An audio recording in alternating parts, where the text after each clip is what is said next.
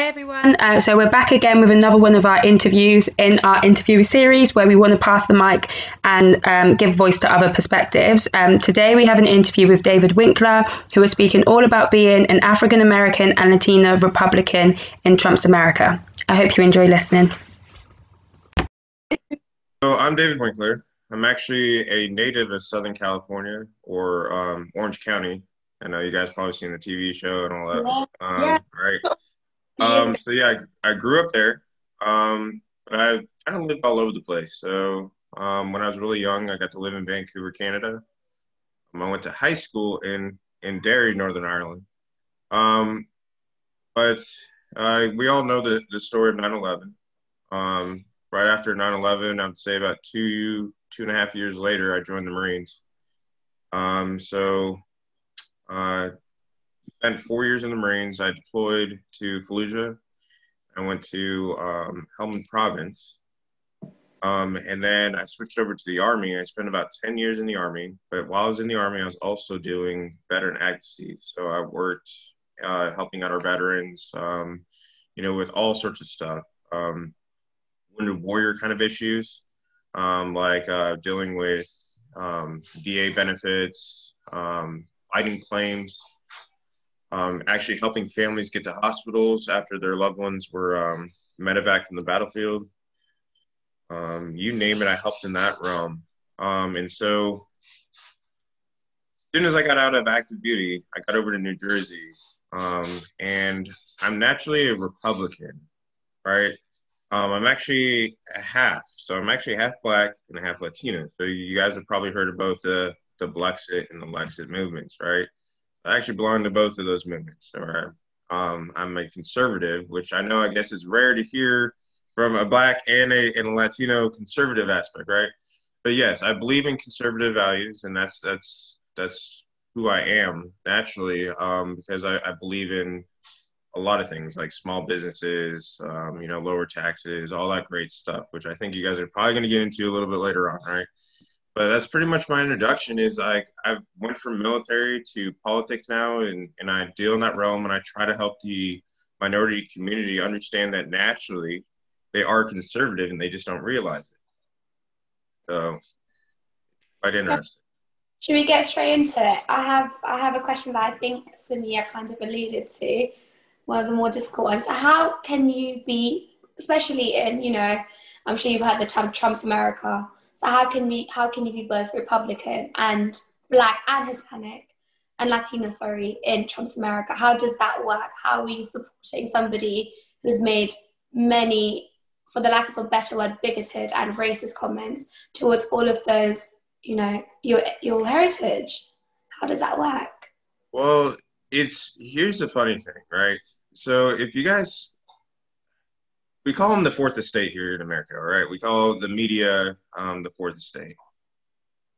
I'm one of those that is independent thinking, and I think for myself. So anytime that I hear an accusation, the first thing I do is I look at all the sources, right? And I look at all the media, whether it be, Fox, CNN, whatever. I also look at the articles. Here's what happens quite a lot when they do it to Trump. You hear this, sources told me, right? Or somebody told me. And it's never named sources. There's a problem with that. Because if I can't identify your sources and somebody told me you said something about a certain race or whatever, I tend to not believe what you're saying because you're not telling me or identifying who your source is. And that's what a lot of our journalism is in the States. And it's designed on purpose because I can make an attack towards you, but as soon as I start questioning who heard you or who said it or whatever, they get all defensive and like, no, somebody said something against, he said something. Here's the thing on what you're talking about from the Latino community, right? So you're talking about how Trump, how can I be like whatever, right? We got a serious problem. I grew up in California where immigration was an issue. The Democrat Party is taking advantage of the immigrants while at the same time being like, oh, diversity, inclusion, all this great stuff. Because what they're essentially doing is leaving us in a perpetual state of poverty. Because yes, it's cool. You can get the Latino community over here from Mexico, right? You can bring all the immigrants up from Mexico. but they're not able to do anything. So they're just staying in a state of poverty, which I don't agree with, because I want them to have citizenship, not working underneath the table for like $2 an hour, not having medical insurance, not having health or, life insurance, not being able to really get their kids to great schools or anything like that. So yeah, cool, Democrats, you got them over here, but you're not helping them, or you're not actually giving them what they need. The Republicans, the reason why they're so huge on that is they identified that. They were like, no, why bring them over here if they're not going to be able to participate in the economy? You're actually hurting them, not helping them. And so me now living over in New Jersey and New York, there's about 400,000 undocumented immigrants. I could walk out my street, I can go down, a few blocks, and there will be an apartment complex that has probably about 10 to 14 of them huddled in a garage-sized space. And I know for a fact that they work for, like, this is how I know, because they're working about $2 an hour for some restaurant. And if they get sick or get hurt, they're laid off. And there's nothing they can do legally to fight that and say, hey, let me keep my job. So I know for a fact they're being used. And then they're underneath sanctuary laws to where federal law enforcement can't come in here and do anything about it. They can't, help them get their families back to the country they came from. A lot of times you don't want to go back to that country. I understand that piece, but you can't just violate federal laws like that. And I don't know if you guys knew, but it actually is a United States code when it deals with this. 1325, 1326, which is both a federal and a civil violation. If you come over to our borders and you lie, or you kind of try to stay past the visa, all that kind of stuff, yes, that is actually U.S. code, which is kind of interesting, because I'm like, Democrats, you always preach about nobody's above the law. Or you always hear them say nobody's above the law, right? But how can you violate USC code? So, I mean, that's kind of my spin on that. Now, when it comes to the African American community, I just think a lot of it is he said, she said kind of attacks. I haven't seen Trump be absolutely racist, because he would be the worst racist ever if it came to the Black community. Because I'm going to tell you, this guy's done a lot for the Black community. You guys know? Are you guys familiar with the historical Black colleges and universities? Yeah. Yeah. This guy permanently funded those universities and gave them an actual section in the White House to work from. He also he did a oh geez, it's too early in the morning. Pretty much what he did is he invested into the low-income communities. So he gave over hundreds of millions of dollars to low-income communities. He's also responsible for that Justice and Policing Act and the First Step, which was to remove the harmful policies in the 1994 crime bill, which was responsible for the mass incarceration of the Black and brown community when it came to nonviolent, criminal stuff like marijuana, which now is mostly legal in the United States. There's some federal issues still, but I find it quite interesting, because now Biden and Harris, those are the two that did it. So, yeah, I mean, I don't know. It's hard for me to sit here and say, hey, Trump's a racist, when his policies are actually the opposite of it. His actual history, 30, 40-year history, is actually opposite. I don't know if you guys knew this, but he got an Ellis Island Award, all right? And right beside him when he got the award was Rosa Parks, right? And Muhammad Ali. There's a lot that the left is just not telling you about Donald Trump, because they just like to attack. Because Donald Trump was not supposed to win. It was supposed to be Hillary Clinton. And they've been upset for the whole entire 4 years that Hillary Clinton has been, or they got defeated. So that's my take on it. I don't know how you guys feel. So, David, you made a lot of points. I had to take notes on some of them so we can address them. So I think the first one you talked about was the media. And I think everyone sitting here can undeniably agree that the media has bias for both directions. And like you said, we are all educated people and free thinkers, so we can, work between them and think through that. However, and you did mention that it was a lot of, a source said this, it was anonymous and all this ambiguity about it. But actually, I have seen videos where he comes out and says things and videos, podcasts, news interviews where he yeah, go ahead. Says bring them up, because I love actually hearing it. Like, which ones are you referring to? Because what usually people bring up is Charlottesville. What? Charlottesville is what usually happens here in the United States. People were like, "Oh, there's good people on both sides." If that's that's a side one. We can talk about one of the most recent one where where the guy that shot two black protesters said he was saying he defended himself, but didn't come out and say anything about the guy that the protest was about, Blake, because he died in that. So I think just in general, Trump has said racist things on media. I gotta give you a little so for example, let me link it to something that you may be able to relate to. You are from a Latino descent, and he said Latinos are rapists.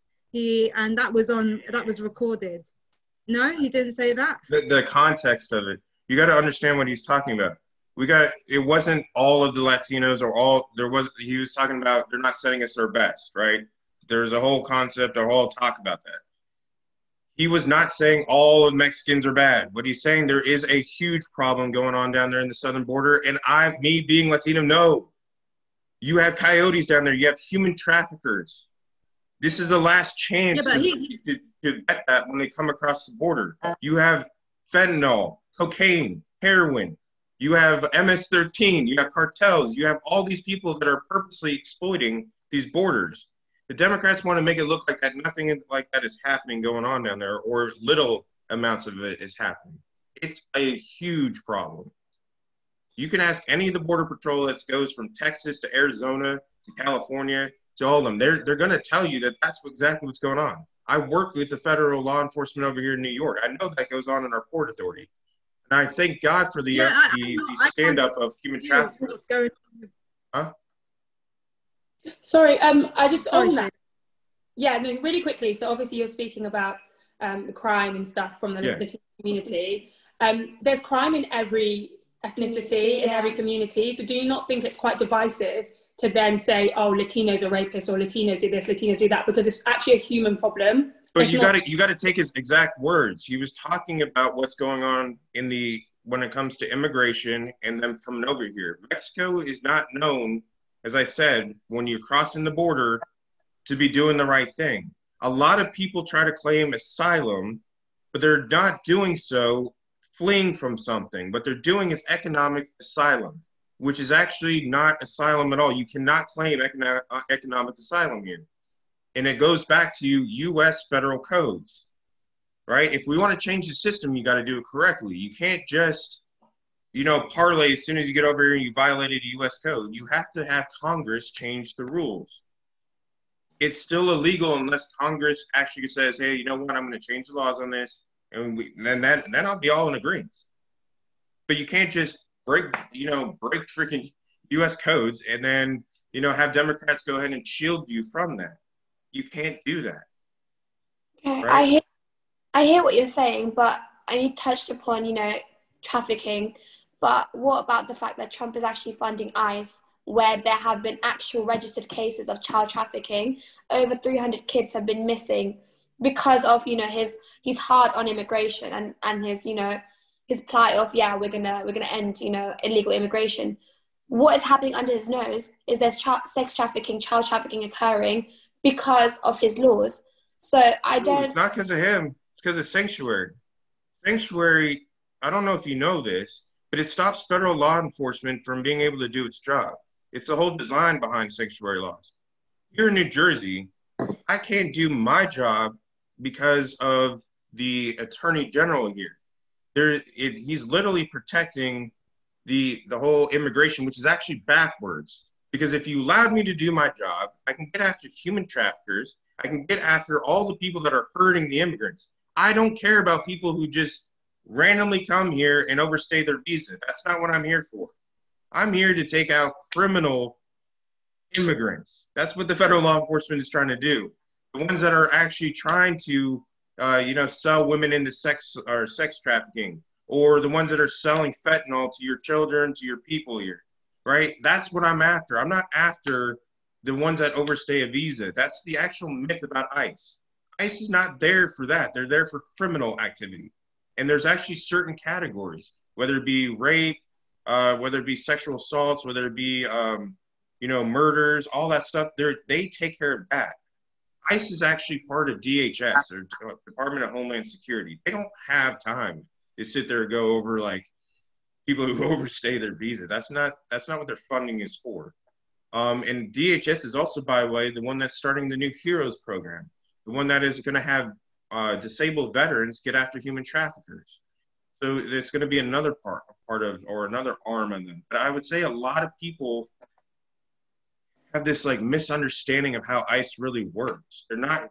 I've seen these guys. I've dealt with them. They do not care if you overstay your visa. That is an immigration admin, issue over there, right? You're not going to have ICE come to your door if you stay 3 weeks because you went to Disneyland and you decided to stay after, right? Nobody cares. Like, yeah, obviously you're going to get in trouble if you overstay like 90, if you or past like your visa time and you decide to get a job and all that, because then they're going to start to notice like, hey, you're not doing what you're supposed to be doing, but you're not going to get deported. So what about the non-criminals who are genuinely going over there to maybe flee a certain situation? That comes down to Congress. We actually look at this backwards. You can't attack an enforcement agency for the lack of competency from Congress. But Congress sets these rules. But in terms of... Sorry, Shreya, go ahead. No, that's fine. I was going to say, do you want Congress to change their stance and policy on immigration? Are you calling for Congress to allow more immigrants in and allow them to stay in this country illegally? Is this what you're saying? No, what I'm calling for is them to fix their whole immigration, like, as you're saying, yes. I want them to fix immigration, but not that way. I want them to have real pathways to citizenship. Right now, if you come over here on an F visa, an H visa, a C visa, a J visa, and all that, those categories take for freaking ever. And you're paying a ridiculous amount through attorneys. And it literally leads you to dang near nowhere, right? And so I got buddies that have been here for like 10 years and they're still going through those court battles. Why is it taking that long? That is a congressional function. That is a House function to where they are messing it up.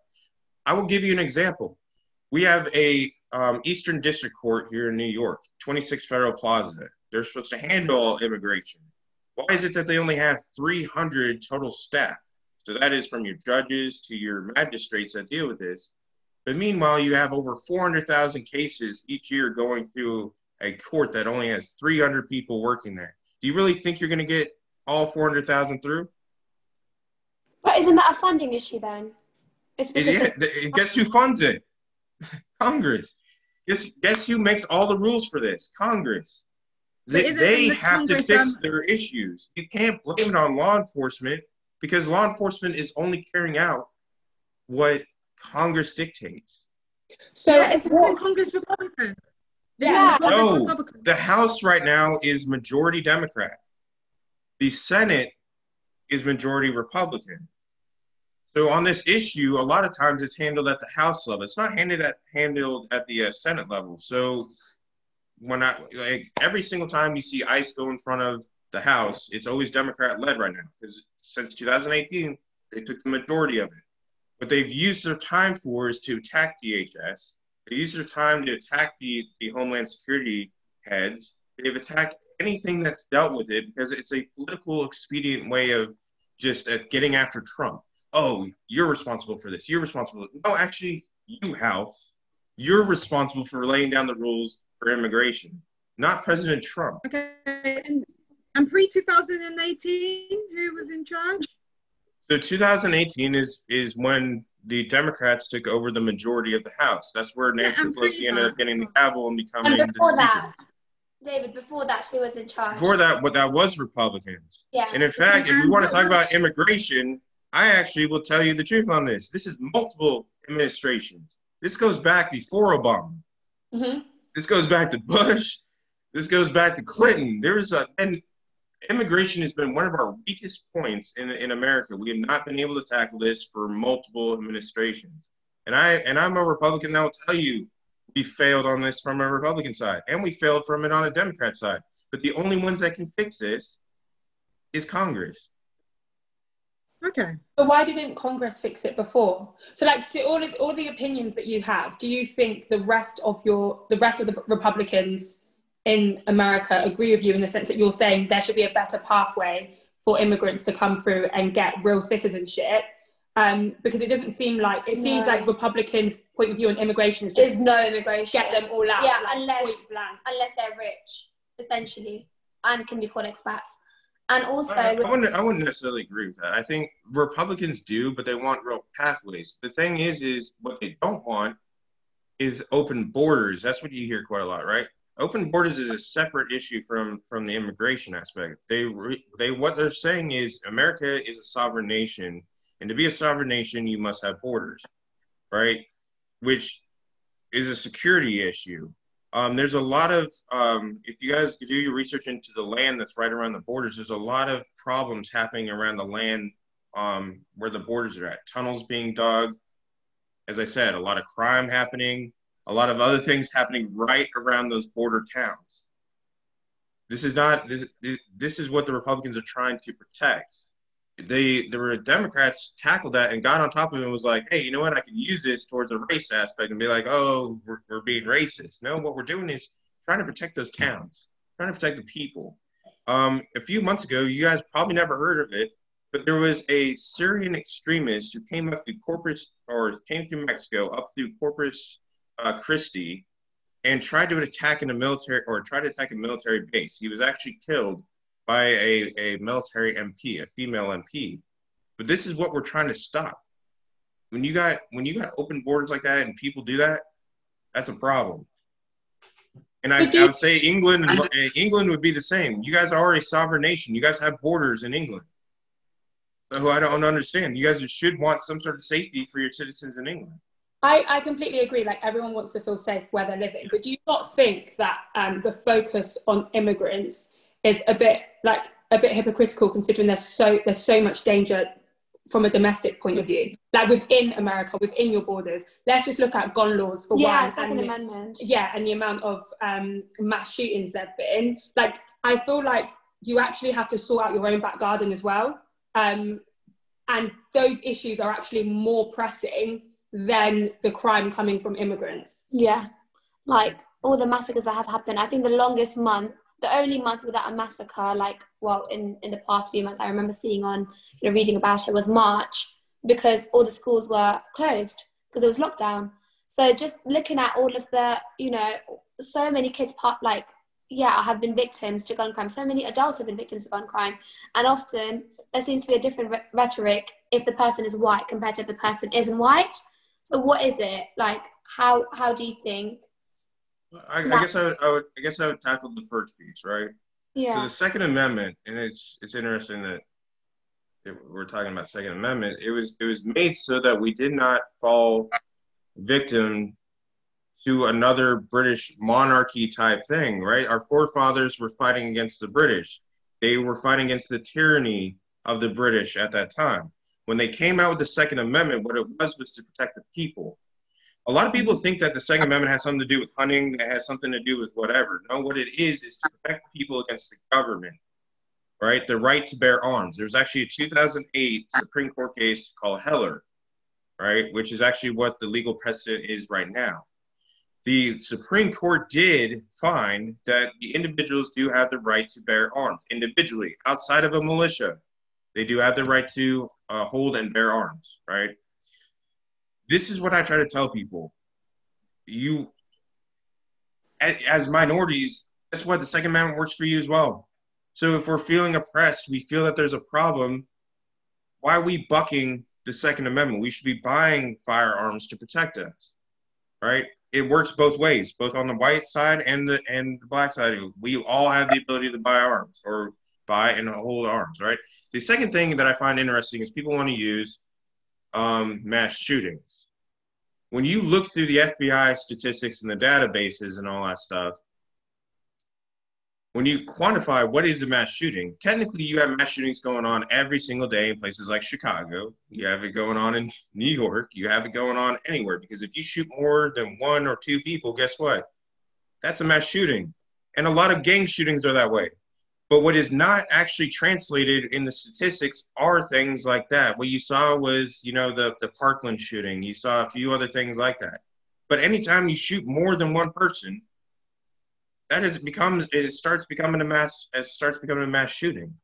Now, I don't know exactly what you guys are trying to get at with this, or what you guys want to hear, or question wise, but I don't necessarily believe that we have as big as issue with the Second Amendment here as people make it out to be. What I think is we have an outcry for more gun control when we have a lot of gun control here. People are just not enforcing those current laws. Why make more laws if you're not even going to enforce the laws you have? And it comes down once again to lawmakers not enforcing or not fixing the current laws. Like right now, they have extensive background checks. You hear Democrats and Republicans say this all the time: background checks. Even I think red flag laws now, where your neighbors can kind of tell on you if they think you have some sort of mental issue or whatever, and then they can confiscate your guns, which is a big problem that actually violates our Second Amendment. But I don't see the problems that you guys are seeing. What I do agree with is those mass shootings are a problem, right? But I actually look at it differently than you guys. I look at it as we need to deal with the behavioral health and the psychology of what's going on in our high schools and our junior highs and all that, because there's a lot of not only cyberbullying, but there is a lot of bullying that leads to these kids feeling like they have nowhere else to go. They pick up a gun and they start shooting. Because what we see is the back end of that. We see the victims of the shooting, and we go, oh, poor victims. But if you were to do a deep dive, I guarantee you they put these people through hell, right? You just don't show up at a school one day and decide to shoot everybody. That's not how that works. Yeah. Have you guys ever seen 13 Reasons Why? Yeah. We actually agree with that. We agree with that in every crime. Yeah. That there's people look more so at what happens once that person is a criminal. Nobody cares what led to those. Exactly. You guys saw 13 Reasons Why, right? Yeah. Yeah. Do you remember that boy that got I think it was raped in the bathroom and all that and other stuff, that he showed up to the prom with a gun? Yeah. Nobody ever sees that piece. What they see is the guy that shoots, and then they're like, oh, poor victims now. And I'm like, no, wait a moment. We got to tackle the behavioral health aspect here. We got to tackle, you will not bully kids the way that you, I hate that. In America, it's horrible to go through high school, whether you're a girl or a boy. If you're not popular and you start to get picked on, a lot of suicides tend to happen. Yeah, but this is what I'm saying. Don't you feel like a lot of the time, like for example, Trump's whole campaign was, we need to build a wall, we need to build a wall, and my issue is there's so many more other pressing matters, like you've just listed some, the mental health of young people in America. There's so much, like the way the schooling system works anyways, districts, the fact that you have hundreds of kids in the class. It's very different in England. We have probably maximum 30 people, so bullying isn't as much of an issue, because teachers probably, don't get me wrong, it's still an issue, but teachers spot things a little bit easier because the classrooms are easier to manage. So there's a lot of stuff that you guys can work on and focus on. But my issue is a lot of Trump's campaigns, rhetorics, tweets, they're really divisive, and they're actually all about separating communities rather than fixing real long-term issues that could have a positive impact on America, especially for the younger generation, like you've just spoken about, who are actually the future. Well, here's the thing. Trump has never been known to be, his tweets, I even agree. A lot of times his tweets are kind of asinine. I'm just going to put it out that way, right? Or where I just want to be tweet, or what are you doing, Trump? But what I focus on is the policies. When you guys mentioned school, he gave us a gift, right? And that gift is school choice. So when we sit here and we talk about, the systematic racism, or we talk about institutionalized, right? School choice was designed to give us an even playing field. Because I know what you're talking about with the districting, right? And, kids not being able to go to the good schools. They have to go to that failing public school inside their district. That school choice, what it ended up doing by giving you a voucher, was saying, hey, I live in that poor district, in that area that has that failing public school, but by this voucher, my kid can now go ahead and go to that good school over here that's in that, that has a, whether a lot of times we like to put it as in like rich white people, but I will tell you, the Asian community over here, and I would say I'm going to use Brooklyn. The best school in Brooklyn is actually predominantly Asian. It's not white or whatever. Even white people have a hard time getting into school because it comes down to the standardized testing. That's what school choice did, was allowed it, all people of all different backgrounds to say, hey, in 4 communities, I'm going to give you that equal shot at that nice school or that good school. I went to school in the UK, and I would agree with you guys. Your system is actually better when it comes to in high school, with the GCSEs, the A levels, and all that stuff. Because a lot of over here, it actually made me skip a grade when I came home. I left a sophomore and came out a senior over there. So I'm not. You're not going to get any, disagreement with the UK school except for your system of metric. Yeah. Okay. I kick my butt. I don't want to move on if someone else has something else to say, but I'm conscious that we're going back and forth a lot. Yeah. So another thing that I want to ask you is, because obviously coming from African American descent as well as Latin, there's a lot of racial tensions obviously in America at the moment, and a lot of the time the whole Black Lives Matter movement gets labelled as left and anarchist, and I just want to know what your opinions of that are, because obviously, what are your opinions on, first of all, Black Lives Matter, and do you agree that it's all anarchists? Or just institutionalized racism in general. What is your take on that? Because you're actually living in the center of it. Because often in the UK we hear things like, it's not as bad as America. So we'd just love to hear your thoughts on just what. So here's what I'm going to say. We have to separate the words Black Lives Matter from the actual nonprofit itself, right? You're not going to get any argument from me on Black Lives Matter or anybody in the United States on the words Black Lives Matter. But what needs to happen is a separation of those 3 words away from the nonprofit. Because when you go to the website, that is what a lot of us are taking issue with. Mm-hmm. We have no problem fighting. If you want to believe that there's institutional racism, systematic racism, and all that, I'm willing to fight with you, right? I'm willing to fight with you on individual cases of it. But what I'm not going to have is calling for the destruction of the nuclear family construct. When we sit here and we say words like that on a website as our mission statement, I am not going to support you, because that's actually exactly the opposite of what the Black community needs.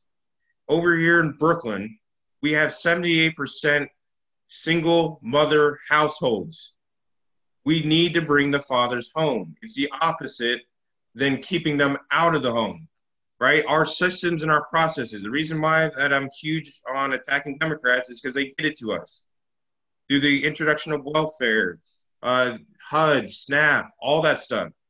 It was designed to where it said, hey, I will give the mother all this help, but it comes with a stipulation. The father cannot be in the home, right? This leads to a lot of the stuff that we're seeing with violent crime, people, depression, but trouble growing up. Boys need both. I'm going to be quite honest. Is that you can't just have the mother for discipline. They need that father aspect. So you see a lot of father issues that lead to that crime, lead to them being in jail, leading to all those problems. That's what we're trying to fight for in the social justice movement. When Black Lives Matter said that, they turned a lot of us off. We were like, whoa, wait a moment. We are family values. We are all about,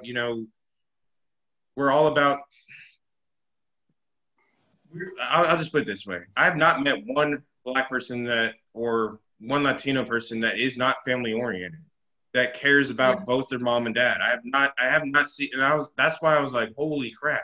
And then they took the fishnet, as I would call it, right? So in the nonprofit realm, you try to focus on maybe 2 or 3 different areas. These guys went way out there. They had put feminism in there. They put LGBTQ things in there. And I'm like, look, if you want to attack racism and all that, you got to hone in on that. If you start adding all those additional things onto it, good luck on getting any of it accomplished here.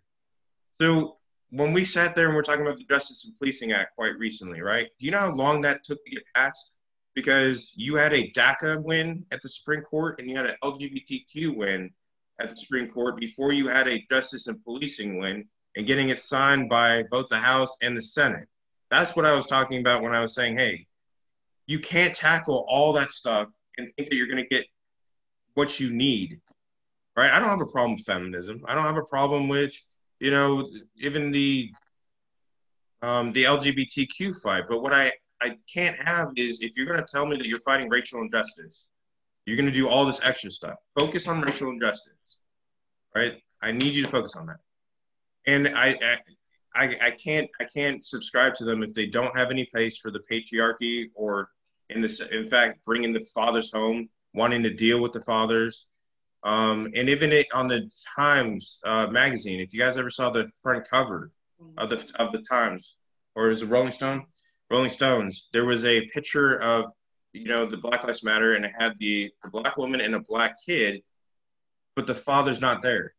And it really upset me to where I'm like, put the father there next to the mother and have the kid, right? That shows unity in this fight. The other thing that annoys me was when one of the leaders said she was a Marxist or trained Marxist. Mm. Why did you say that? Like now, like you're gonna get attacked. You're gonna get attacked from everybody and their mother.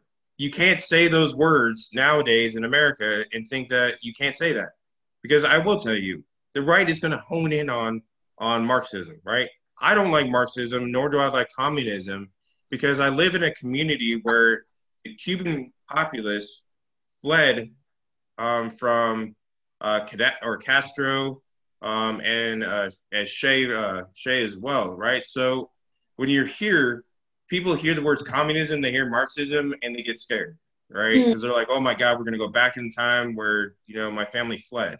That's why you saw Maximo during the RNC convention. He spoke out against that.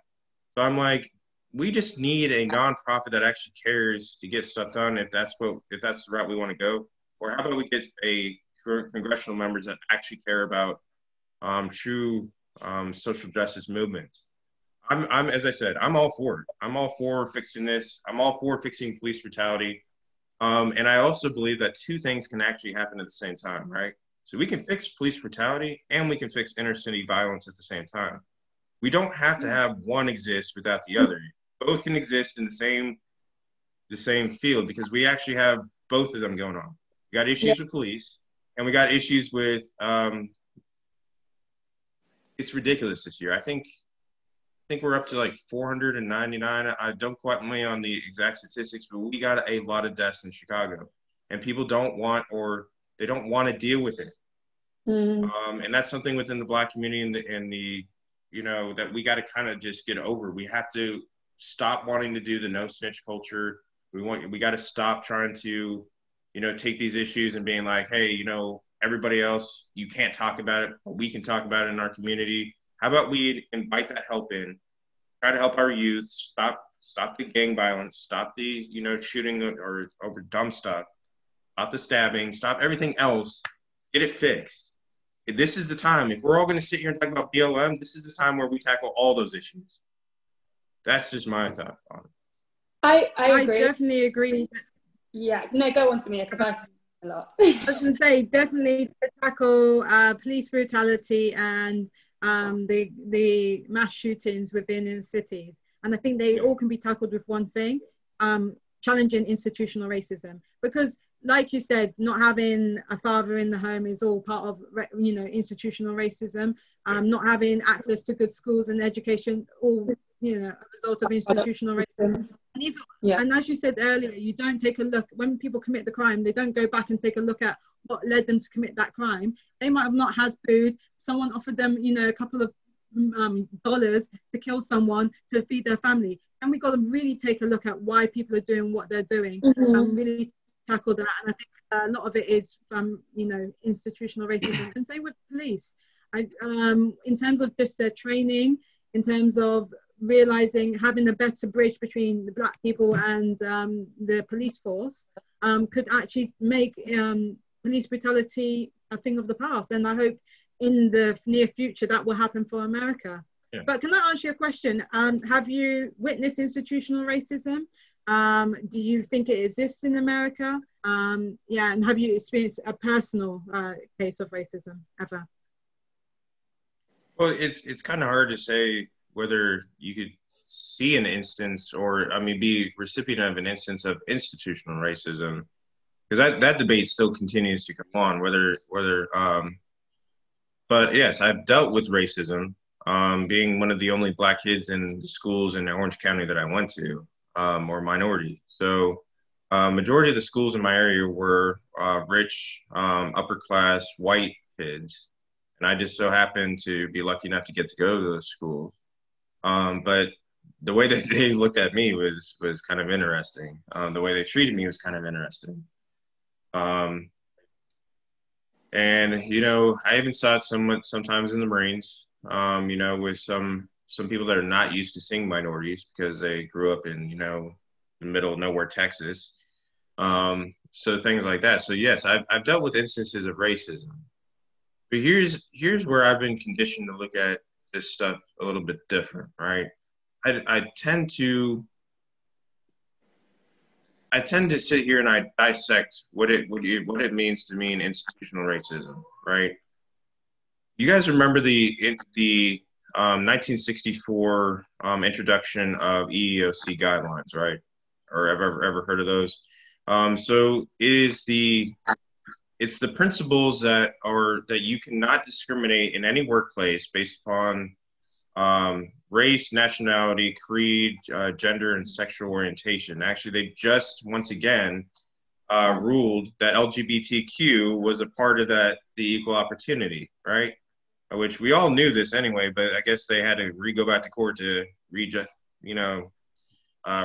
this. But so those are actually at an institutional level. A lot of people don't know this. This is actually, they have to be implemented at institutional level. What's actually happening in a lot of corporate and even military, police, and all that stuff is they're not holding people accountable to those EEOC guidelines. Because I will say in the military, as a military or former military leader, if I had anybody who violated those guidelines, they're getting punished. They go through an investigation, and sometimes they even get kicked out of the military, depending on the severity of it. And that comes down to the individual leaders like me saying, hey, I will hold that program. I will hold people accountable. What needs to happen in the police is this. If they're not wanting to hold the people accountable at the lieutenant level, the captain level, and all that, they need to be fired. They need to be out of there. And I'm totally with you guys on that, right? Because at an institutional level, you do have those value system there in place, that EEOC guidelines.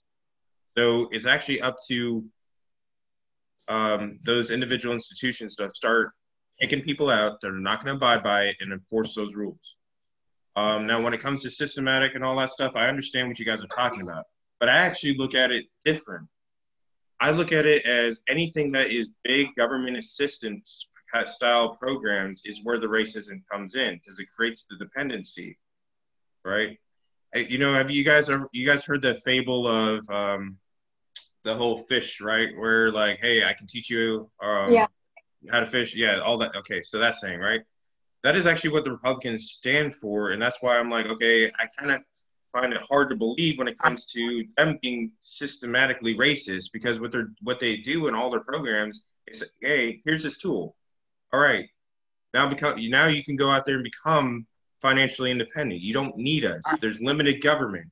The opposite is happening right now in a lot of Democrat cities or ran cities. It's a dependency. You need me. You need me for welfare. You need me for Section 8. You need me for a methadone clinic. You need me for this and that, right? I don't want them, right? Nobody wants these people, because guess what? They hold it over your head every 2, 4, 6 years for elections. And that is the only time you see them, is when they come down and be like, guess what? I gave you welfare. I gave you this. How about you give me a job, right? How about you give me the things that I need to get away from you and become financially independent, right? That's where I see the racism coming in, right? I even see it in I do agree somewhat with you guys when it comes to, or, with the left. when it deals with, gender inequality and wage gaps within, the workforce. I see that a lot too. Because JP Morgan Chase down in Brooklyn, I caught an instance of that happening, where they had two people, same qualifications. It just happened to be one was a black woman and she got paid less. And I was like, wait a moment. So beforehand, I never thought that, that wage gap kind of thing was kind of real, but I do agree with you guys. And I'm probably one of the only Republicans where I'm like, hey, this needs to stop. So there is a system like that happening. When you got two people with the same qualifications and somebody's getting paid less, of course, I'm going to be mad. And I hope that kind of answers your questions right now, but I will say that when it comes to personal racism and all that stuff, I've gotten called all sorts of names. In fact, I continue to get called all sorts of names because I'm a minority Republican, and it usually comes from white liberals. Where they will call me anything and everything, and it's socially acceptable for them to do so. Actually, I'm not going to say any of that stuff on LinkedIn, or not LinkedIn, but on here, because I don't think it's appropriate. But yes, the racism does exist now towards the minority Republican. And it's quite interesting on how we're treated, just because what we essentially are thinking for ourselves. We don't want to be told how to think, what to think, and how to feel on any situation from a Democrat because we left them on purpose. Like they had their chance. They don't want to earn our vote. They don't want to take care of us, right? I've been a Democrat for many, many years beforehand, but I saw how they just used our people. And then they come with a handout for fundraising when they're trying to get elected. So, I mean, it's go ahead. I just wanted to clarify. I just want to really quickly clarify. So you said when it comes to institutionalized or systemic racism, Democrats are mainly the cause of that. So you don't think Republicans have any sort of influence, or they're not like... No, I'm not going to say they didn't, but you got to look at historical context of how this came to be. Why are we seeing what we're seeing today, right? That actually goes back to LBJ and back in the 60s underneath the Great Societal Programs that created the demand, right? When they started doing the welfare aspect. Then we go a little bit forward, and then you can go into redlining, where the black community wasn't allowed to get certain things from banks, right? Certain loans, certain stuff that would have helped them out. And that's both a Republican and a Democrat issue, right? Yeah. Then you got the opioid crisis and all that stuff. Yeah. But what they don't tell you from the Democrat side, because they want to make it look like it's all Republicans, is that it was our own community poisoning ours, right? You guys ever heard the story of Frank Lucas, the American gangster, ever played by Denzel Washington, right? You ever watch The Godfather of Harlem, which is Bumpy Jones? When you look at that, they were pumping millions upon millions of pounds of heroin, opioids into our own communities. Our own people were doing that alongside, the mobs and other stuff like that. So yes, we have to kind of somewhat take responsibility for what we did opioid-wise. All right, and then you can keep going forward. You have, I don't know if you guys know this, but the child support, the family courts, they all profit from our separations. There's so much that goes into it at a government level to where I'm like, it's kind of hard for me to sit here and pick this and say, hey, it's a Republican issue, it's a Democrat issue. But I would say historically it started to me from a Democrat. When you look back and you look at who implemented these big, huge, sweeping government policies, right? So I can actually label it and say, hey, LBJ started this, right? So can I ask you, if you're such a free thinker and you acknowledge that both the Republicans and Democrats have issues, why associate with either of them? Because here in America, you've got a two-party system. They try to make it look like it's the third party can win, right? When's the last time when are you seeing an independent win anything? Never. All right, the only time you're seeing that is Bernie Sanders, who's actually an independent, but that guy is so far off the scale, I don't even think he's even inside the left or right lateral or inside the limits. That guy is like all the way out there. And it's the independents really don't stand a shot, because when it comes to campaigning, those Democrats and Republicans have so much money that they can drown you out real quick if you're running as an independent, and you really don't stand a chance. So the only reason why I'm more towards the right than I am the left is because the right has more of a family values concept, more believing in small business, right? They're naturally more religious in their beliefs on the right, because I'm Catholic. The more stances, and I know you guys are gonna nail me over the head for this, but more of a pro-life stance than pro-choice, right? And as I said, I believe in financial independence, limited government. Go ahead. I know. I already know you guys wanted to nail me over the head. I said the magic words of pro-life. Go ahead. I have a quick question before we dive into what you've said.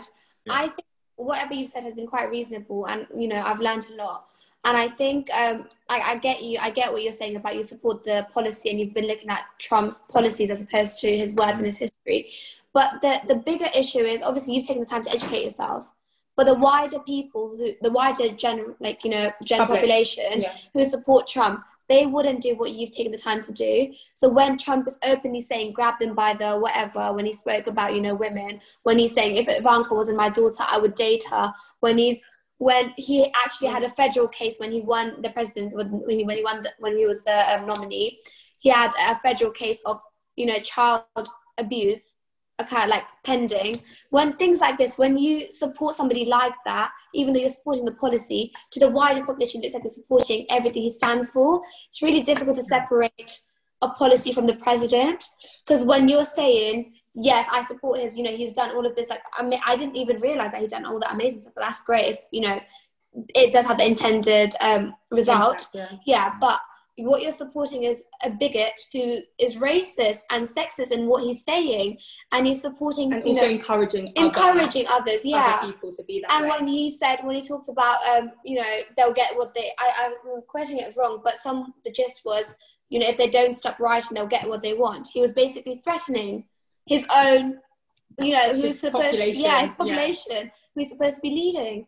And when you support policies with the leaders like that, you're inherently supporting the leader. And even though, I get what you're saying, but I would like to ask, and maybe this is quite a difficult question, but I'd like to ask, if you were, Tamir Rice's parents, if you were, if you were Jacob Blake's parents, family members, exactly, or, Breonna Taylor, if you were her fiance, when he did assert his Second Amendment right when the police barged in, and she then got arrested, and she was shot 8 times, would you still be saying the exact same thing? Would you still be saying? See, this is the problem. You guys just used a lot of different cases where we gotta be careful, right? And from Kyle Rittenhouse to James Blake, definitely Breonna Taylor, and all these other cases, you have to be very careful, because here in the United States, we believe in the constitutional rights of due process, right, and the rule of law. I'm one of those Republicans that will sit there and say, hey, media, stay out of this. Politics, stay out of this. Let the investigation take place. If there's an indictment to come, obviously let the indictment come.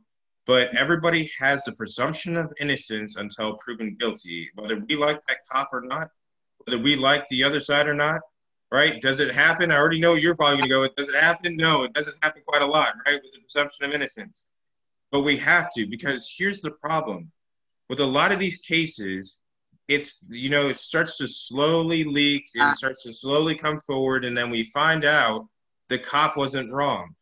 If you actually look back into Breonna Taylor, I will tell you, that whole narrative that media put out is absolutely wrong. I have the warrants, right? I have the ability to research the warrants.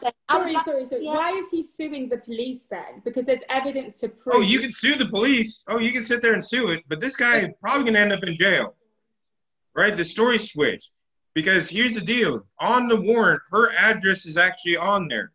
Her name is on there.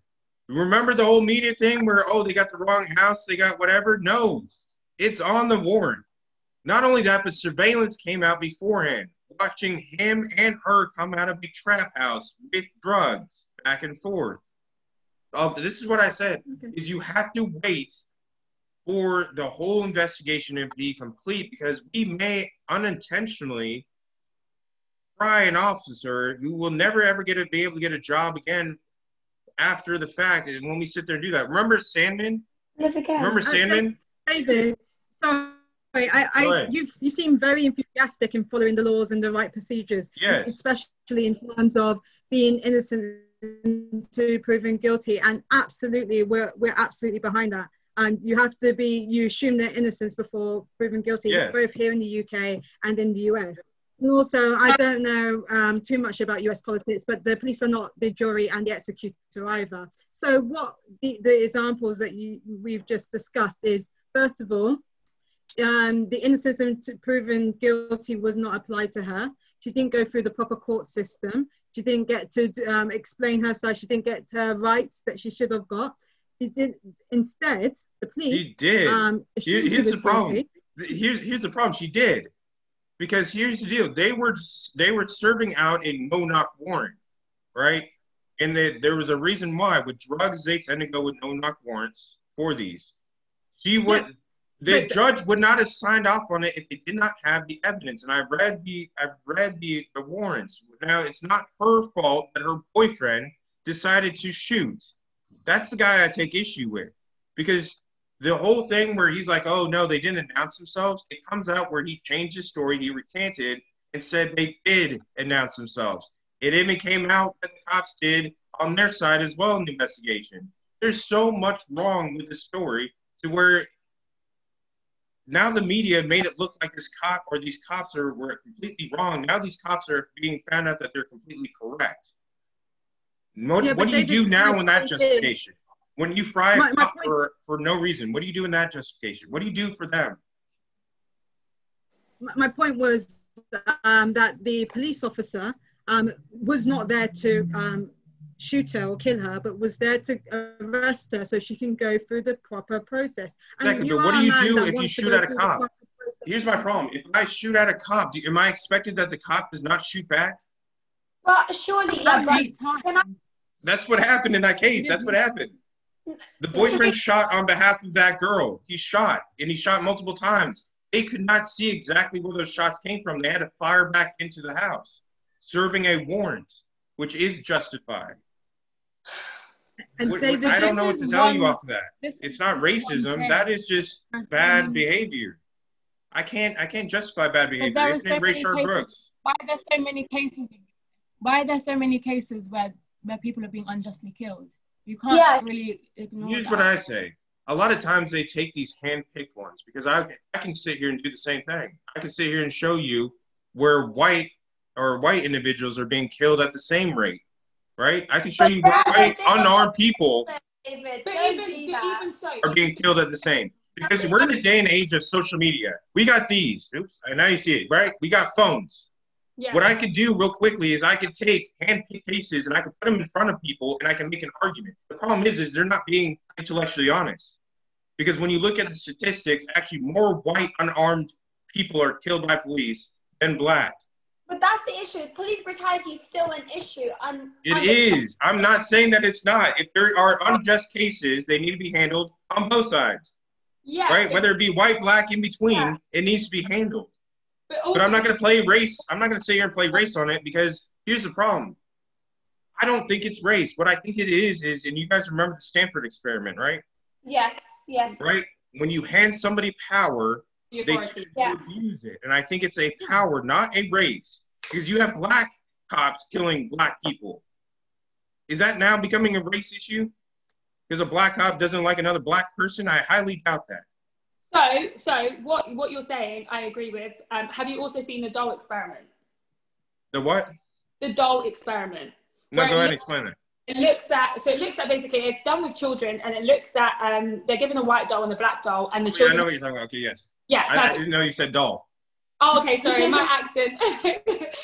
Yeah, so with obviously you said black cops are also you know, they hate black. There's black cops that can also be brutal towards black people as well. There's also that issue of stereotypes and internalized racism that America perpetuates, that black people are criminals, black people, all the negative, terrible fathers, all of that negative stuff. So naturally, first of all, human beings are given authority that goes to their head. Second of all, they're given stereotypes. and they've got subconscious bias about a race that is so negative that they then act on that. So that's also an issue. So there's so many things that add up to it. So you're saying black cops can also be brutal, but I in itself, like Samia says, it all comes down to institutionalized racism because it's internalized racism. Once again, I mean, technically we do it all the time, right? When it comes to stereotypes, what were the races of the cops in George Floyd?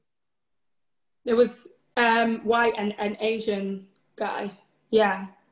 What were the races of the cops? And you got to look at this because what's quite interesting is if they have light pigmentation, what does the media and the left like to call them? Call them white. Are they white?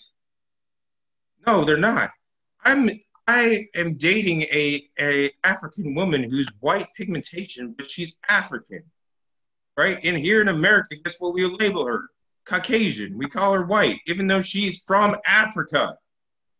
Right? She is more African American than whatever. This is the problem: is that we sit and we play these labels, right? It gives into the stereotyping. One of the biggest things that I can't stand is the words white privilege. Because guess what you just did? You just played the same game. You just played the same game from the opposite side, right? The words. I understand the concept of white privilege, but saying that in itself is division. It is divisive, right? And when you're in a population where majority are white, and you're going to be like, oh, hey, you know what? You got white privilege, right? That is like, whoa. It's like you're purposely putting on gloves and you want to get in a fight with somebody. No, right? but I have a question though. I genuinely do have a question. Just from your, and you could come with your smart rebuttals. But say you have a person walking down an alley, right? Different alleys. One is white, one is black. Who do you think, and they're both doing the exact same attributes, and maybe they might be acting whatever you call suspicious, right? So say there are cop presence in both the neighborhoods. Who do you think cops are more likely to stop? Just statistically, more likely. And be scared of. Be scared of. And think that they're doing something wrong. Just statistically. I'm going to be quite honest. You have to do a little bit more into that. Because it depends on where you're at. Because I actually, as I said, I work with law enforcement, and it depends on where you're at. Because what unfortunately the citizens don't understand is how policing is really done. Policing isn't, if I'm in an area and I got a high crime rate of a certain demographic, of course, you're going to be a little bit more suspicious of that certain demographic. If I'm in the middle of nowhere, let's use Arkansas, where there's majority white people there, of course, the white person is going to be the one you stop in the alley. If you're in the middle of, let's say, Detroit or, certain parts of Chicago, of course, the black person is the one you're going to stop, right? This stereotyping happens on both sides. We're just not being intellectually honest. It happens in our community. When I'm in Brooklyn, guess what? The West Indians don't like Africans. The Africans don't like Dominicans. All this stuff, this happens throughout all of our people, but we're not being intellectually honest. There are places where I've seen people be stereotyped against the Indian community, right? And I don't like that either over here, right? I've seen it all over the place. I know Canada's got a huge problem with stereotyping against the Indian community. And having the power. But there's a difference between prejudice and not liking another community from a minority perspective, and then having the power to actually perpetuate that hatred and then affect someone's life. Yeah. That's the difference. It's the power dynamic. Yeah, it's the power dynamic. That's different. So you're telling me that minorities are not sitting in positions of power to be able to not over white people. Not in an over. Yeah, they do. President Obama, you don't think he had the ability to do what he needed to do? He was a president. He could have definitely, if he wanted to, he could have definitely done something. That was a position of power. If a mayor, you think a mayor can? You think that a police chief can't? You think that if you're a minority and you're sitting in those seats, you could definitely do those kind of things. For President Obama, I have a quick question for you. If President Obama tweeted everything Trump tweeted, but about white people, so if he said, white people are racist, or like he was saying the same tweets, just reverse the race and reverse the president. Do you think President Obama would have gotten away with it as much as Trump has? I'm going to be honest on Obama's 8 years. The media definitely did do a whole lot of coddling on there. There was only one that didn't, and it was Fox News. We all know Fox News doesn't like anything that comes from the left, right? And I will tell you that Fox News is biased. But yes, there was a whole lot of coddling that went on from the media during his time frame. Shoot, they almost gave him like a royal send-off, and they ended his 8 years with, with the concerts, all that. To have Jay-Z and Beyonce up in the White House and all that stuff, he was a celebrity. I'm not gonna lie, Obama was a celebrity to everybody over here from the left, and you had some light Republicans, as I would call them. They liked him too. But I'm gonna tell you, he was coddled. So anything that would have dealt with Obama, I'm gonna be quite honest. Would it have translated this way? I don't think so. I think so. I think it would have been worse. Yeah. No, I don't think so. If Obama had said, if Sasha wasn't my daughter, I would be dating her, you think that would have gotten away with it?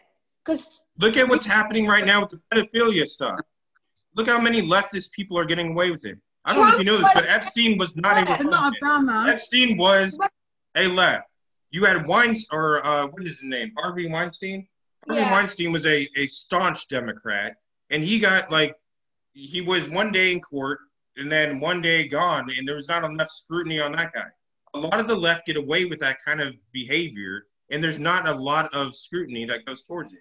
You see a lot of this nowadays. I think it's people in power. Yeah.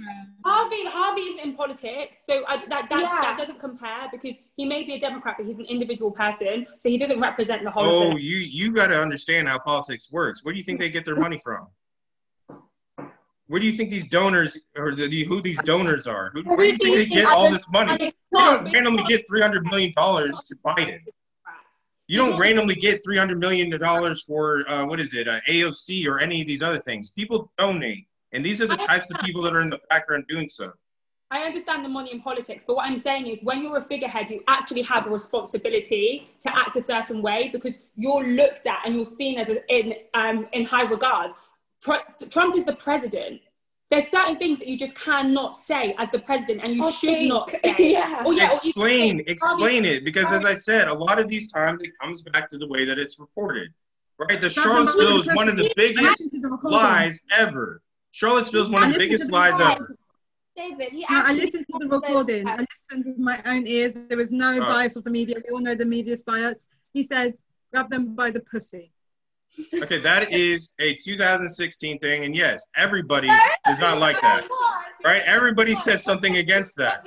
But is that going to disqualify the candidate? Because if we're going to go by that standard, Biden should be disqualified for saying you ain't black to the black community or the 1.6 million black Americans that voted for Trump, right? If we're going to sit here and talk about one-for-one exchanges of what people can say and can't say, we can sit here and play this game all day, right? Both need to be held accountable. Is that going to disqualify the candidate? I think it should do. I think. No, because of due process. You told me you believe in due process. Do we stop at a complaint, or do we say, hey, when you're convicted, conviction is different than a complaint. Somebody can make an allegation and complain all day. It doesn't make it true. How do you get conviction? When it's a racist system, how do you convict when judge, jury, and executioner, they're all subscribing to the same belief system? How do you convince how can we sit here and say that the judges, every single judge here is going to sit there and say that? Or how can I say, I can't say and attack the whole judicial system as being that way. Okay. Shoot, you would have never gotten, like, I don't know if you know the Ninth Circuit or the Court of Appeals over there, but that tends to be liberal judges. You have a lot of liberal judges. You have a lot of Republican judges over here. I'm not going to sit here and attack the character of the individual judge, or whether they're going to say, hey, I'm going to do the right thing or I'm going to do the wrong thing. But they voted the right way on DACA. They voted the right way on LGBTQ. So, you got to have somewhat of faith in these judges. You can't ignore the bias, though, because the statistics show, even in things like cases like death row, for example, there's an overwhelming presence of the black community on death row. For the same crime. I don't look at race when it comes to crime, because I look at the crime itself that was committed by the individual. And so if there's somebody on death row that doesn't deserve to be there, yes, I believe in the appeals process, and I believe in the ability of using somebody like Innocence Project to go ahead and get them out of it. But what I'm not going to sit here and say is, because of your race, you're misrepresented or there's overrepresentation. No, there was crimes committed.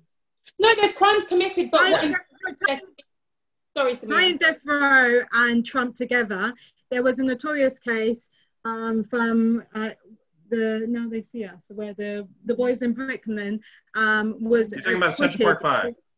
Yes, they were, and Donald Trump took out a page in the newspaper to tell everyone why they should be on death row, why they should have the death penalty, and they didn't commit the crime. And I think this is why there's this over-representation of Black people on these things. Is that there are. I don't think that has anything to do with race. I'm going to be quite honest, and because hey, I'm over here in this area, and what people actually took offense to was the crime itself. A lot of people were upset. Remember Kavanaugh? Do you think Kavanaugh was based upon race? No, it's based upon a sexual or an allegation of a sexual crime, right? He still got elected. That's the problem, David. He still got elected. Hold on. Let me make my point. Let me make my point. It was based upon a heinous sexual allegation, right? Of possible rape. The Central Park 5, that's what that allegation was a rape of the lady in a park, right? And an assault. It has nothing to do with the race of why people are upset. A lot of New Yorkers are upset here in New York over the Central Park 5 that are both Black and white and in between, because they still believe that these people are guilty. And I'm like, hey, look, and guess what? Who actually errs on the side of innocence? If somebody is acquitted, we must treat them as if they are acquitted, and we need to stop trying to. And I attack Trump on this. If you were acquitted, you must be treated as such, because here's the deal: if I'm going to go ahead and use Central Park 5 as an argument, guess what you can't do as an argument? Use impeachment as a freaking argument, right? Because Trump was acquitted by the Senate, which means if you believe in actual due process and rule of law and somebody's acquitted, you must treat everybody the same. I have a question for you. Just off the side, do you think Kavanaugh was guilty? Do you think he should have been signed? You know, he was sworn in as judge. I just want to understand. What do you think? Do you think I can't say whether he was innocent or guilty? What I know of is that the FBI investigated him multiple different times in the nomination process. I can't say whether he's innocent or guilty because it's not me who decides that. Once again, we keep going back to the rule of law and we keep going back to due process. We got to let the court systems do what they do. If he was guilty of it, he should be brought, or not guilty, but if the accusation, I did believe, hey, look, the FBI looked at him like, I think it was like, they said almost like 17 different times. They brought him through the ringer and asked questions and they did all that stuff. If they couldn't indict, then I can't say that the guy's guilty of anything. I leave it up to that. I can't sit here and argue on your side because, yeah, do I like sexual assaults and crime? Hell no. I'd love to see those people in jail all day. But if I can't see an indictment towards it, then I can't sit here and condemn a person. Because what that's going to do is character assassination. And what that does is slander. Unless somebody is actually proven guilty, I don't like to slander the individual.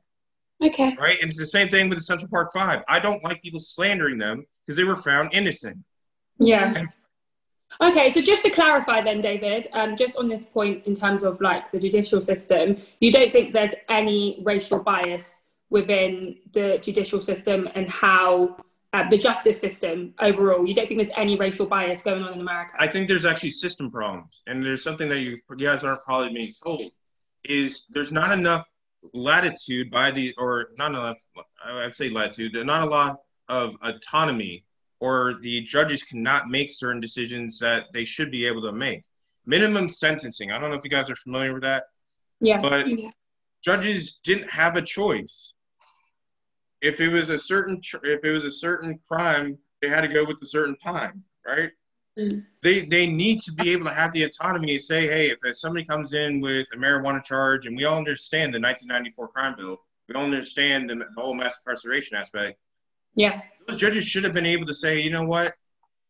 It's a stupid charge. Let me go ahead and help you rehabilitate, and let's not use the judicial process for this. And because why stack these jails that way? And I'll tell you why, because those are privatized industries that are profiting from those jails. Yeah. Of course, that makes sense to stick more people in there, right? And I think that's something both the left and right can understand together, is attacking those private jails and attacking that kind of behavior from our judicial system. No, we need a more fair process. Now, I'm going to say, is it racial? No, I just think it's a power move once again.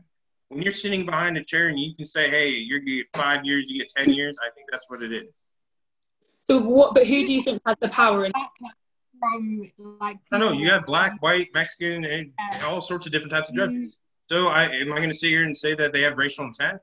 No, I believe when you have individual cases of racial bias, yes, I will stand with you and fight with you all day and every day. But what I'm not going to sit here and do is judge the general masses as being racist or being sexist or being whatever, because that's just not right to do.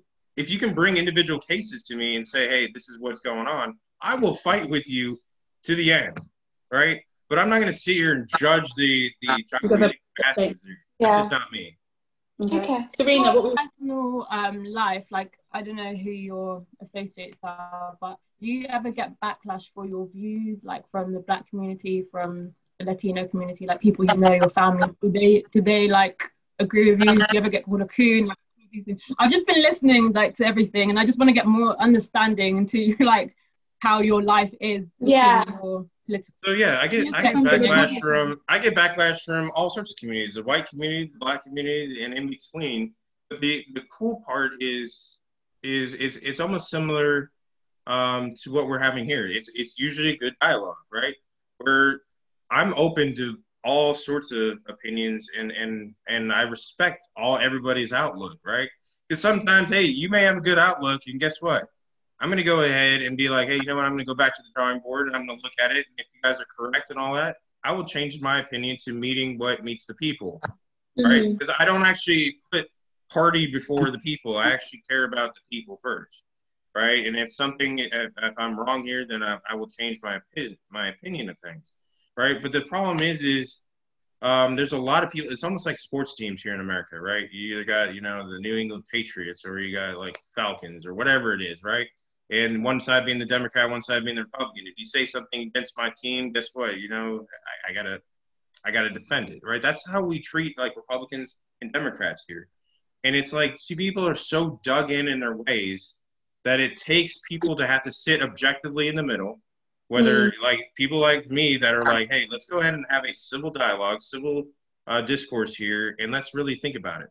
And a lot of times I've turned Democrats to Republicans, and I've had some people that are like, you know what, no, I'm gonna continue my way, but it's been usually respectful. Now there's been some times where it's crazy, and those tend to be my far left individuals that come at me a certain way.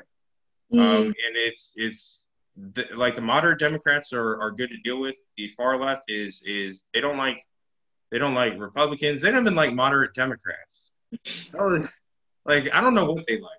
It's kind of hard to find something that they do. And their style of debate has been what I've been taking, I have an issue with, because they just come off like, hey, you're racist, you're all sorts of phobics, whatever flavor phobic they come up with that day, all sorts of stuff. So yeah, I mean, other than that, I mean, I'm being a prior Marine and being a soldier, words don't really bother me much. Because I'm going to continue to do what I need to do to, say, hey, America, let's really look at these hard issues and let's solve it as Democrats and Republicans together, bipartisanly, right? Yeah. And independents. We'll add the independents in there as well, and add that third that sit in the middle and they got no home. So we'll add them to our discussion. Right. I think this conversation is a perfect example of this. If we were in America, I'm sure we would be the Democrats and you're Republicans. And I think it's so important to have these conversations in a very respectful and intellectual way. There are many points that we agreed on. There's been points that we disagreed on. But as long as we keep on having conversations, I think this is the way forward. And just as people of color on this podcast, I think one thing we can all think is important, that we should all get involved, and whether it is Republican or Democrats, whether it's Conservatives or Labour, we should all be involved in politics. We should all have our voices heard, and I think this is. I think you guys should join Turning Point UK. No Brexit UK, or no? No, we don't. Thank you so much for coming on, David. This has been no problem. We would love, maybe in the future, once the election results come out, maybe we should do a part. Yeah. Hey, don't be calling me if it's Biden, though, because we ain't playing that game. We ain't playing that game where you rub it in. I'm just joking. You guys can call me if it's Biden. We will. one last thing, David, before we go. What are your personal political plans moving forward? Yeah. So next year I'm up for New Jersey State Senate. Ooh. I'll be running on the Republican line or the Republican ticket. Once again, as I said, I'm not your typical Republican. I actually believe in bipartisan. I believe in actually. I need to stop saying bipartisan because I'm leaving out the middleman, right? So yes, even our independents that sit there in the middle, I'll listen to them as well. But yeah, so I start off with state senate next year, trying to take back Trenton, New Jersey from the Democrats, right? But if that, so that's where I want to start off. But I'll eventually work my way up to Congress, maybe Senate, and all that stuff, and I'll stop there because I never want to be a president because we all see how this ends up. Where We'll be discussing you in a few you years. know what I'm saying? This guy is racist and sexist, and I'm like, geez, I'm not even going to go on Twitter. I would have been the president. I'm going to go ahead and keep that phone away. I think that's a safe bet. You know what I'm saying? Yeah. But I appreciate you guys, and I do miss the UK. You guys are awesome over there. I had a great, few years living there. Yeah, so. Nice having this conversation, David. Thank you so much. Hey, all right. Take care, guys. Take care. Thanks for listening, guys. This was Untold, and we'll be with you again next week. Bye. Bye.